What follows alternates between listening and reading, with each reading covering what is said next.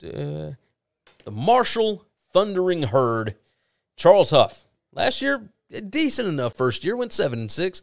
Post-game win expectancy showed 7.32 and 4.68, so 7-5, somewhere around there. Marshall did lose the bowl game here.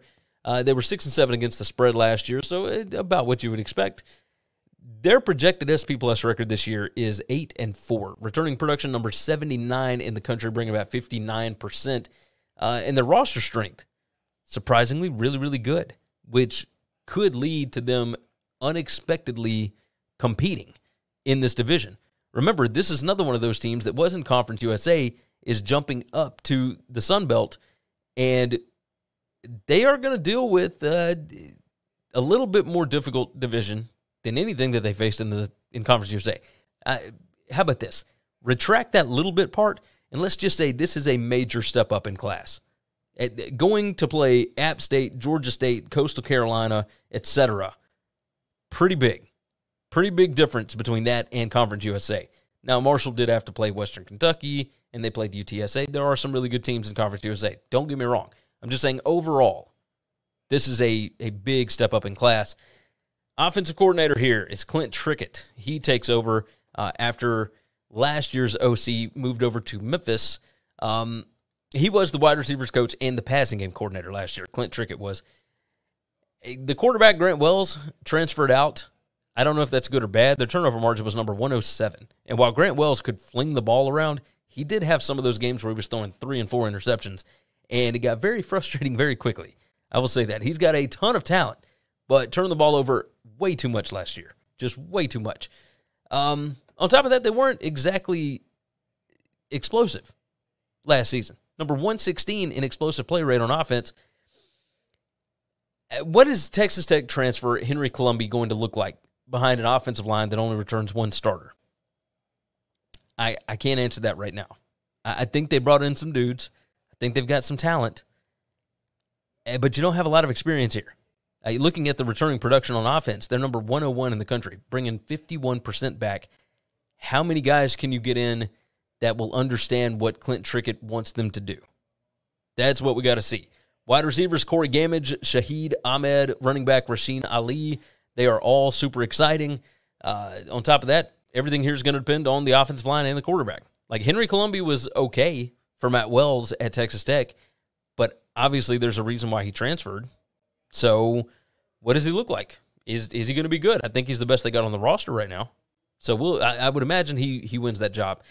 On defense coordinators Lance Guidry, former McNeese State head coach, had a really good first season last year. The defense was good against the pass last year, number 35 success rate allowed. Looks to be, again, with pass rushers and the cornerbacks returning. Turnover at safety and defensive tackle, to me, is their biggest issue. Like, can they improve against the run? They were number 68 in success rate allowed, number 77 in yards per rush allowed. I'm curious. The defense was pretty good last year. Not quite as good as the offense, but pretty good. But when you're only bringing back 67% on defense, only 51% on offense, you're going to have a lot of new pieces. Just a lot of new pieces. On top of that, let's jump into the keys of the season here. You got to hope that the quarterback, Colombi, and the new offensive line develop quickly. You got to stop beating yourself. They were number 116 in the country in interceptions thrown last year. Again, Grant Wells is now at Virginia Tech. They were number 105 in fumbles lost as well. So it wasn't all on Grant Wells. They were number 76 in penalties per game. That's reasonable. If you're going to be aggressive on offense and defense, you're going to have those. On the other side, got to find a way for the defense to develop in the middle of the line and the middle of the secondary, and you got to find a way to stop the run. That's the biggest thing. And they were okay at it, but you got to be better, especially in this division. So I've got this team at 8-4. I think that's a little higher than some people have them. Now, projected SP Plus actually has them at 8-4. But I look at the schedule, I see another confusing outing. Because we saw last year they lost to some teams that they probably shouldn't have lost to, and they beat some teams that, based on those other losses, they probably shouldn't have beaten. This is a very confusing team last year, and I think they'll be the same way again. I think they'll be the exact same way again, but we'll see. Manageable opening schedule. although they do have 3 straight road games after that opening weekend game against Norfolk State. But yeah, 8-4 looks reasonable here. I could see this team being 6-6, somewhere around there. I could see them being 9-3. There's enough talent here for them to be really good if everything clicks. But I just think 8-4 sounds reasonable.